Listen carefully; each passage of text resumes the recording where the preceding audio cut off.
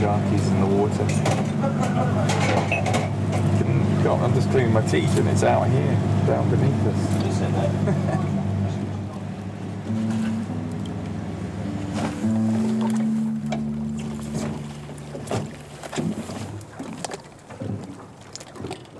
After breakfast, Col and I went out to see his dive team at work.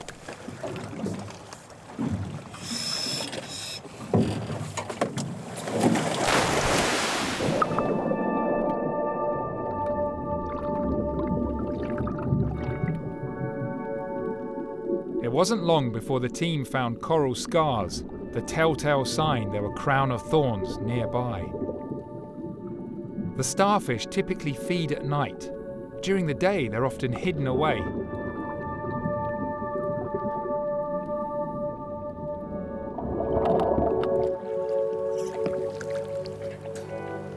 Really bizarre. There were almost a dozen of them. These multi-armed feeding machines. I'm gonna go back down and see how they deal with them.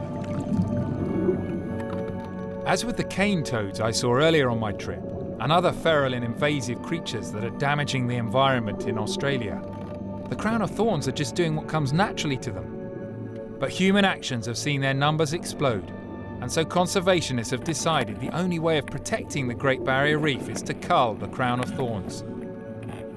Originally, researchers tried cutting the starfish in half, but remarkably each part survived, doubling the numbers.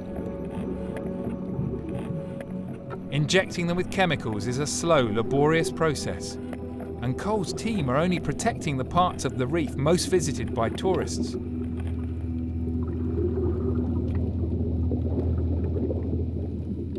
The cynic in me wonders, I suppose, if tourists weren't coming to these parts of the reef, whether there would be the incentive and the pressure for you to proactively try and protect them. High value tourism and high tourism numbers give us the financial clout to be able to invest in protecting the reef. It's ironic, really, isn't it? Everybody said, oh, you know, tourism will be the death of places. Here, it's actually contributing to the salvation of it. Without tourism, there'd be no financial incentive to do a damn thing.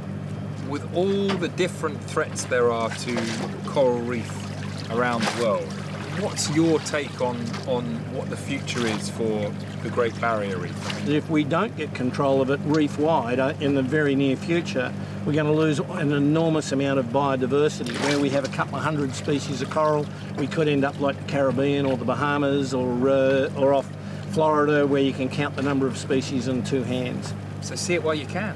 If people want to see the Barrier Reef in pristine condition, they need to be out here right now and seeing it over the next 5 years. The future of the Barrier Reef is going to be different to what we see right now.